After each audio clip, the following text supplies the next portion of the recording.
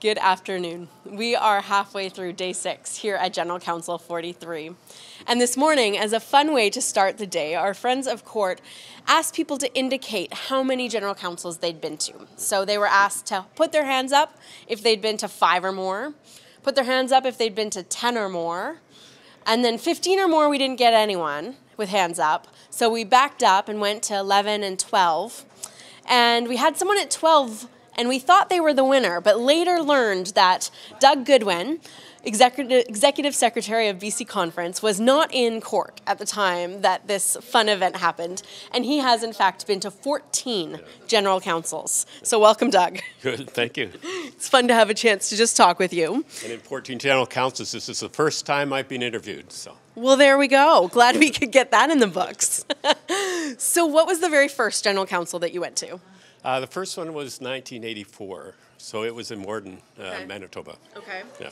And since then, have you been to every single one? Yeah, I have, yeah. Wow, okay. And is there a certain general council that stands out for you as a highlight? Yeah, 1988 in Victoria, definitely a highlight. Yeah. Partly because of the long debate that went on before in the church, the good debate, conversation that was happening in the court, the drama of it, when it really looked like we were getting to a place where there could be real agreement, and then that kind of broke apart, and we had to make a real tough vote, but a wonderful vote, as it turns out. So, yeah, that really sticks out. Really momentous. Oh, yeah. Yeah. And to see what it's meant in the life of our church, you know, that decision has so enriched our church. You know, to see the result of it, I mean, that's been great too. And was there a particular general council that was the hardest or the least fun?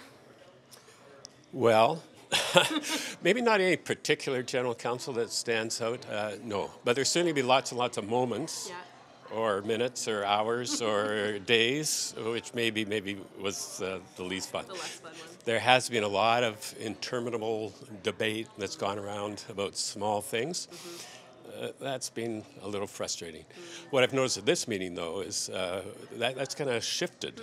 We do tend to be focusing more on the big things in general, and that's been kind of heartening.